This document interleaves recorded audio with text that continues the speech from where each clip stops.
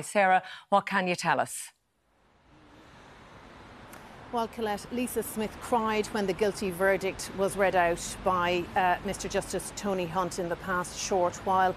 The three-judge special criminal court found that the prosecution had proved beyond a reasonable doubt that the 40-year-old mother of one and former member of the Defence Forces was a member of terrorist organisation IS between 2015 and 2019. Mr Justice Tony Hunt said that she took up membership of IS when she crossed the border from Turkey into Syria in 2015. He also said the court rejected the contention that she answered the call to migrate to the territory controlled by IS based on her religious beliefs. He said she rejected matrimonial and family ties in favour of adherence to IS.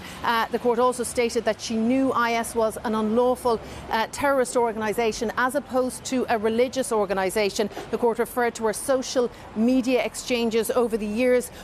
In one of those, he said her reaction to a terrorist attack in Tunisia, she responded by saying bye-bye tourism, ha ha ha, LOL. The judge described these interactions as offensive and the court said she accepted the violent sentiments and offered to continue with the exchanges. The court rejected any contention that she was naive or ignorant. On the contrary, saying that she was well informed, knew what she was doing, and it was of course the prosecution's case during this 9-week trial that she had enveloped herself in the black flag of IS. Today she stands convicted, the first person to be convicted of membership of IS here.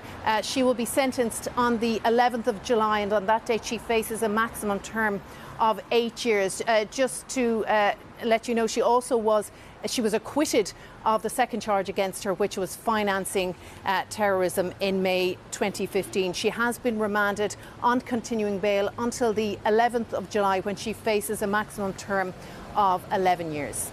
Sarah, thank you very much for